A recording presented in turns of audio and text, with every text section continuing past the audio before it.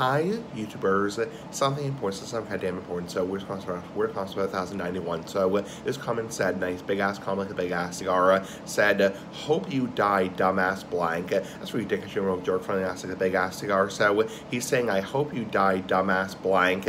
And blank is actually the N word. That's really real jerk. It's like, you know, guess what? Ever should be friendly ass like the big ass cigar. Now this comment was directed at that person who's a cigarette smoker, who's a big time cigarette smoker. And guess what? It's like, you know, you may not approve of his decision to smoke cigarettes. It's like, you know, and obviously cigarettes are terrible for you, you know, obviously they're horrible for you. I mean, all tobacco products are really terrible for you, but you may not agree with his decision, but you don't have to, you know, you don't have to be a dick about it and say like, you know, oh, hope you die, dumbass blank. That's a real jerk. It's like, you know, and he's saying the N word, and you know, I hate people who use that word. I fucking hate people who use that word. It's like, you know, using the N word is seeping really low. It's one thing to call a person a bitch or a bastard or an asshole or whatever, a jerk, you know, when you seep really low, when you use that N-word, you know, you're singling somebody out based on their race, you're targeting a certain race or religion, that kind of crap. Same thing as the S word for Spanish people, the R word for disabled people, the F word for gay people, the K word for Jewish people, the W word for Italian people. You're being a real jerk. It's like, you know, anyway, he's a jerk for saying that. He's an idiot, he's a bitch, he's a bastard. Bye, idiot.